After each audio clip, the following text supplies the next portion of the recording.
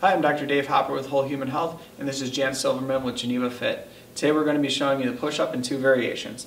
So to start, Jan is going to go down into the plank position, and Jan is going to tuck her hips back nice and tight and come down just a touch right there.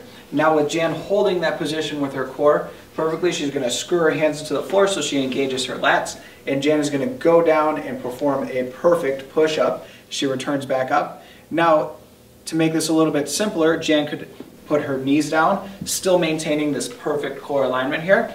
And go ahead, Jan, down into that push-up. And then to make it a little bit more difficult, Jan can go back into the full push-up position. And when Jan goes all the way down, touches her chest to the floor, and she's going to release her hands and come back up into the full push-up.